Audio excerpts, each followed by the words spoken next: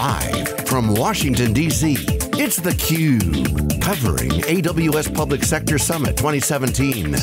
Brought to you by Amazon Web Services and its partner ecosystem. So what can Fugue do for you? Well, I'm going to guess that they can take your agency to the cloud. You're correct, That's exactly what I'm looking at over here, the Fugue booth here on the show floor at AWS Public Sector Summit 2017. Welcome inside live on theCUBE. John Wells, John Furrier, and Josh Stella, who is the founder and CEO of Fugue. Did I get it right, by the way? You did get it right. Taking the agency to the cloud, correct? Taking agencies to the cloud, taking companies to the cloud too, but of course this is worldwide public sector, so we're focused on the agencies today. Yeah, we were just talking before the segment started, but just a little historical background here. You were with Amazon back in 2012 when this show started, and you told me that your commission with your colleagues was to get 600 attendees. Yeah, we wanted to get 600. I think we got 750, which is classic Amazon style, bonus right? Year, we go over. But yeah, you were saying 10,000 registered this year. It's amazing. Yeah. Which shows you this explosive growth in this area in terms of the public sector. So let's talk about Fugue a little bit before we dive in a little bit. Sure. Share with our viewers core competencies, what your primary mission is. So Fugue is an automation system. Fugue is a way to completely automate the cloud API surface. It's true infrastructure as code, so unlike a deployment tool that just builds something on cloud, Fugue builds it, monitors it, self-heals it, modifies it over time, alerts if anything drifts, and we've added a layer to that for policy as code, so you can actually express the rules of your organization. So if you're a government agency, those might be NIST or FSMA rules. If you're a startup, those might be, we don't open SSH to the world. Those can be just expressed as code. So Fugue fully automates the stack, it doesn't just do deployment, and we just released the team conductor that will manage dozens of AWS accounts for you. So many of our customers in financial services and other enterprises have many, many AWS accounts. Fugue allows you to kind of centralize all of that control without slowing down your developers, without getting in the way of going fast. And why is that big news? It's big news because in the past, the whole core value prop of cloud is to go fast, is to innovate, iterate, be disruptive, and move quickly. What happens though is as you do that, at the beginning when you're starting small, it looks pretty easy, you can go fast, but you learn pretty quickly over time that things get very messy and complex. So Fugue accelerates that going fast part, but keeps everything kind of within the bounds of knowing who's running things, knowing what resources you're actually using, who built what, who has permissions to do what. So it's really this foundational layer for organizations to build and control cloud environments. Josh, one of the things we were talking in the opening was the government's glacial pace of innovation over the years, but the pressure is on to innovate, so a lot of emphasis on innovation in an environment that's constrained by regulations, governance, policies, so they have kind of an Achilles heel there, but cloud gives them an opportunity at a scale point to do something differently. I want to jump into that, but I'll set this question up by quoting a CIO I chatted with who's in the government sector. He's like, look, cloud's like jumping out of a plane with a parachute, I don't even know it's going to open up. So that's kind of a mindset, and he was overgeneralizing, but again, to the point is, trust, scale, execution, risk is a huge thing. Absolutely. How do you guys solve that problem for the agencies that want to go to the cloud? Because certainly they want to go there. I think it's a new normal, as Werner said. What do you guys do to make that go away? How do you make it go faster? Sure, so Amazon and other cloud vendors have done a great job of building a very highly trusted, low-level infrastructure that you can put together into systems. It's really the core offering. But there's still in government agencies, as you point out, this need to follow rules and regulations and policies and check those.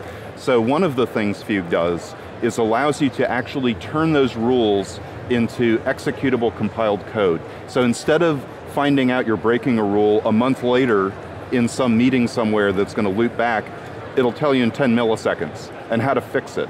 So we allow you to go just as fast as anyone can on cloud, but meeting all those extra constraints and so on. So you codify policies and governance type stuff, right? That's part of what we do, but we also automate the entire infrastructure under it. So this is the key, this is what I want to kind of jump to that next point. Sure. That's cool, but it would make sense that machine learning would probably be like an interesting takeaway, because everyone talks about training data models and those. It sounds like what you're doing, if you codify the policies, you're probably set up well for growing and scaling in that world. Is that something that's on your radar? How do you guys look at that whole, okay, I got machine learning coming down the pike, everyone wants to get their hands on some libraries, and they want to get to unsupervised at some point. Yes. What it's a great question. So Fugue is really a bridge to that future where the entire infrastructure layer is automated and dynamic.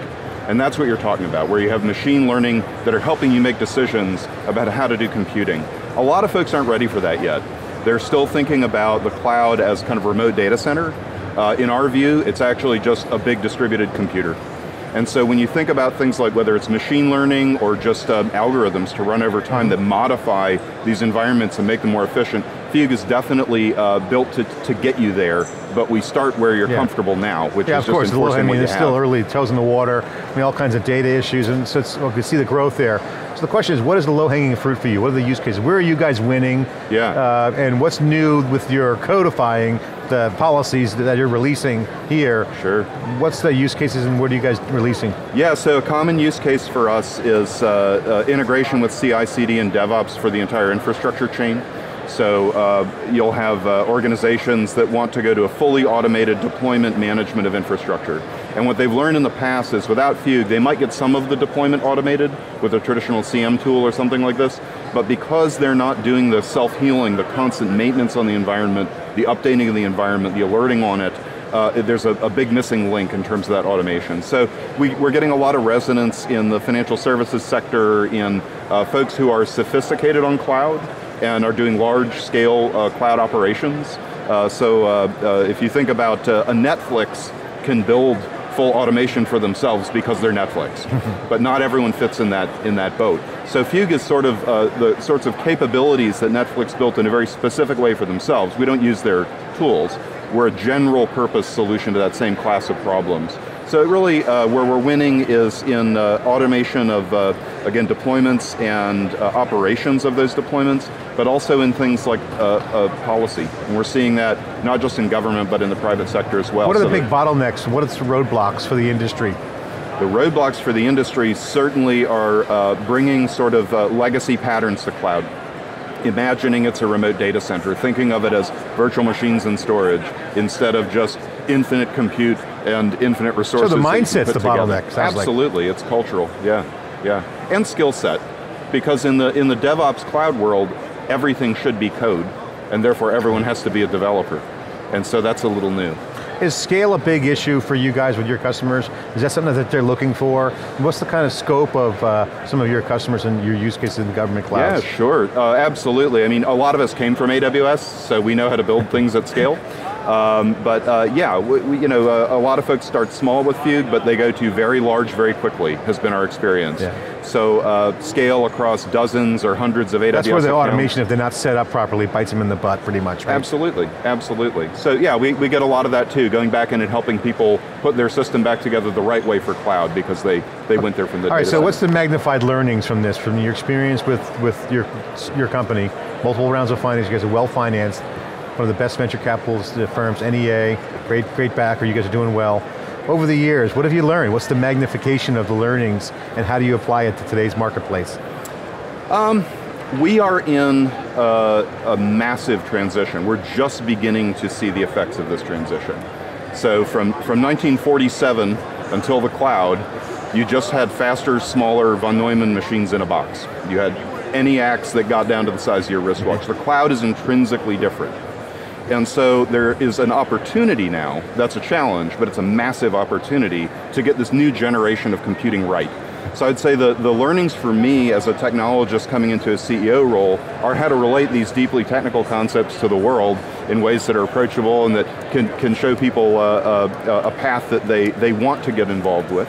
But I think the learnings that I've had at AWS and at Fugue are, this is the beginning of this ride. It's not going to end at containers, it's not going to end at Lambda, it's going to continue to evolve, and the cloud in 10 years is going to look massively different than it does now. So when you said to get it right, yes. Computing right, I mean, such as, or in what way? I mean, we have paths, right? You have routes you can take, so you're saying that there are a lot of options that will be pitfalls and the others that will be great opportunities.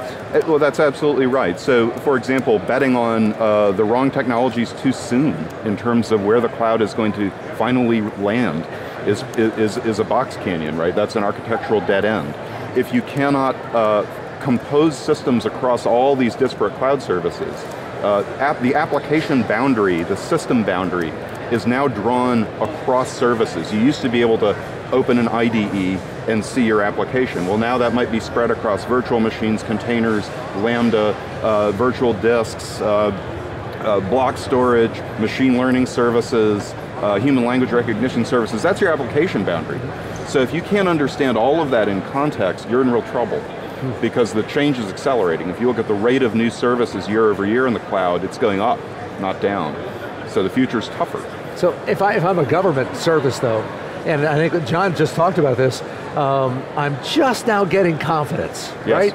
And I'm really feeling a little bit better because I've got somebody to hold my hand, yep. and then I hear on the other hand say, we have to make sure we get this right. So now all of a sudden now I'm backing off the edge again. I'm not so sure. So how do you get your public sector client base to take those risks or take those sure. daring steps, if you will? You know, we've had a lot of really great conversations and have a lot of great relationships in public sector. What we're seeing there is like in the commercial world. I mean, public sector wasn't that far behind commercial and cloud.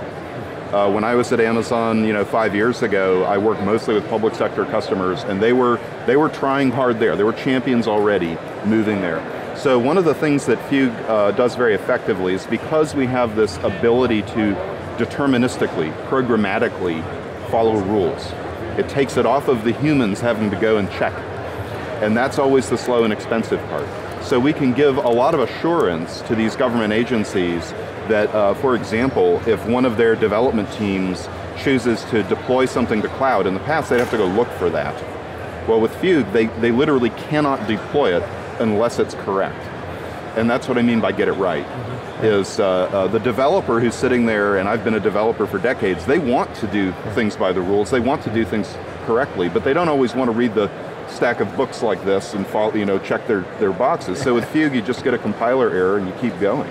Josh, I want to ask you about a new category we see emerging. It's not kind of mainstream yet, but Wikibon research and SiliconANGLE CUBE, we get to see things a little bit early. Plus we have a data science team to squint through the predictive analytics. But one thing that's clear is SaaS businesses are emerging. Yeah. So SaaS is growing at an astounding rate. Platform as a service and infrastructure as a service. I mean, Jassy doesn't see it that way. I don't think you do either. It's infrastructure and SaaS pretty much.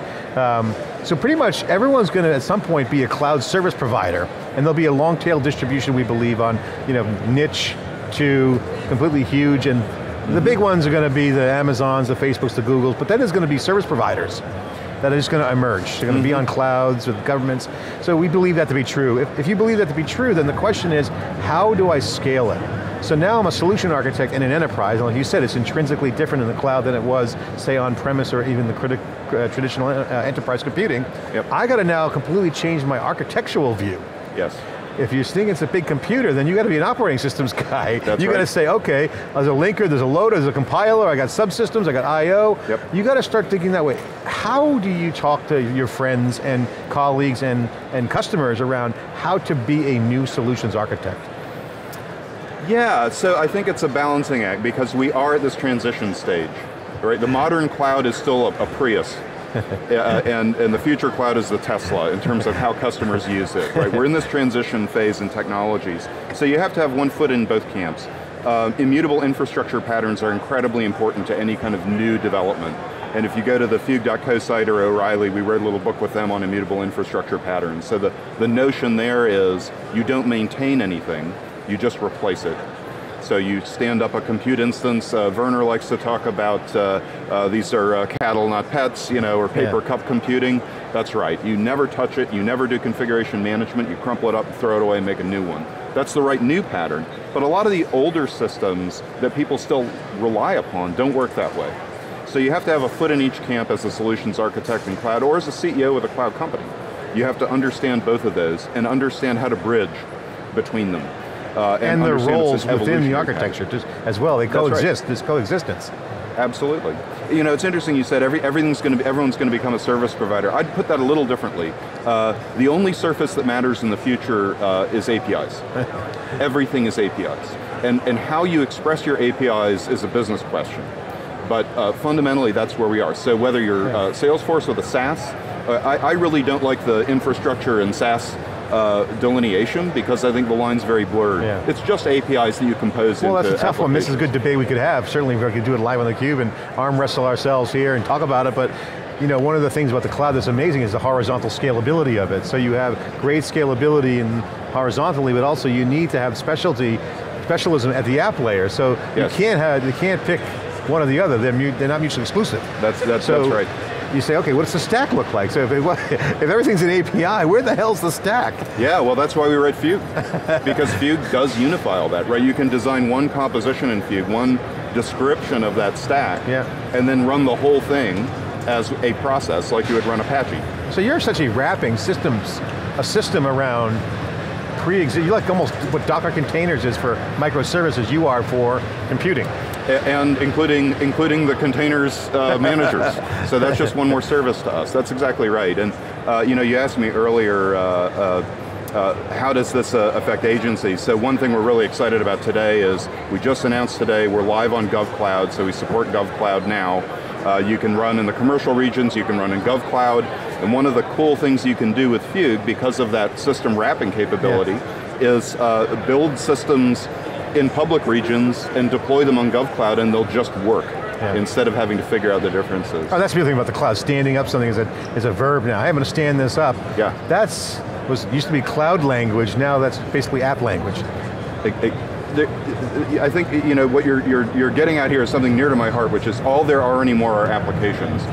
Talking about infrastructure is kind of like calling a chair an assembly of wood. Yeah. What we're really talking about are these abstractions, and the application is the first class I want to be comfortable and sit down and take a load off. That's right. That's what a chair does. You don't want to stand up, you want to sit down. And there's there's a Tesla of the chairs, and then there's the wooden hard chair for your lower back. You have back problems. Exactly. But the Tesla really is a good use case because that points to what I call the fine jewelry of a product, right? And they really artistically built amazing product where the value is not so much just the car.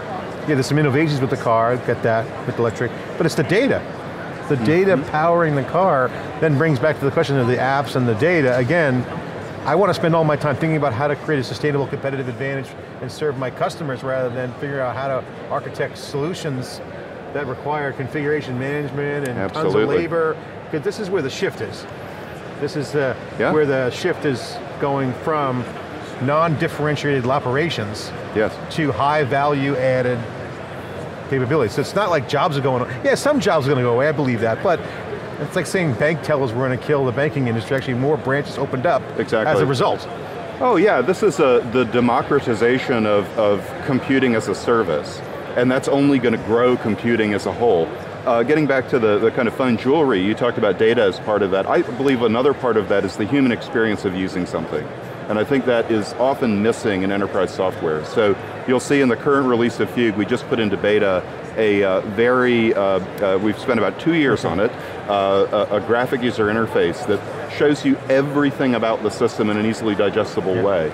And so I think that the effect of the iPhone on computing in the enterprise is important to understand too. And the person that's sitting there at an enterprise environment during their day job gets in their Tesla because they also love beautiful things. Well, I mean, no other place for you guys to do that democratization and liberation, if you will, into the government cloud and public sector is the public sector. They need, right now they've been on antiquated systems for, not only just antiquated, siloed, COBOL systems, mainframes, we've got a lot of legacy stuff. There's a lot of legacy stuff, and there are a lot of inefficiencies in the process model and how things get done. And so we love that AWS has come in, and when we were there, we helped do that part, and now with Fugue, we want to take these customers to kind of the next level of being able to move forward quickly. Well, if you want to take your agency to the cloud, Fugue is your vehicle to do that. Josh Stella, founder, CEO, thanks for being with us here on theCUBE. Thanks much. We appreciate it. We'll continue live from Washington, D.C., nation's capital here, AWS Public Sector Summit 2017 on theCUBE. All right, great job.